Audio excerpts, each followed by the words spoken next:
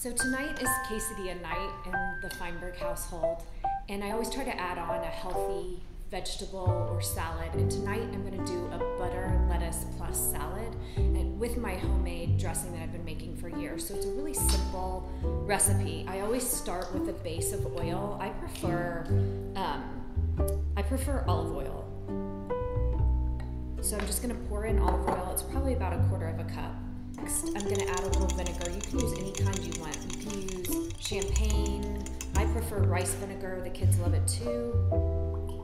So I'm adding in some rice vinegar, probably about a little less than a tablespoon. Sweetness, I always add a dash of honey. So I just squeeze that in. It's probably about a teaspoon. And then I love a little Dijon mustard. I'm using Trader Joe's Dijon mustard, but any Dijon mustard will do. Whatever you have in your kitchen is great, in your pantry.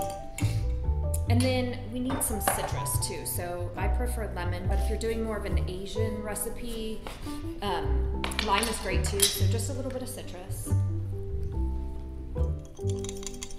About half a lemon or half a lime, whatever you choose. And then last but not least, I like to add some kind of just fresh herb. In this case, I don't have fresh herbs today, so I'm going to use a little bit of dried basil. This is a sweet basil. Just a pinch. And then I just stir it up with a fork. Make sure it emulsifies really well, and the dressing's done.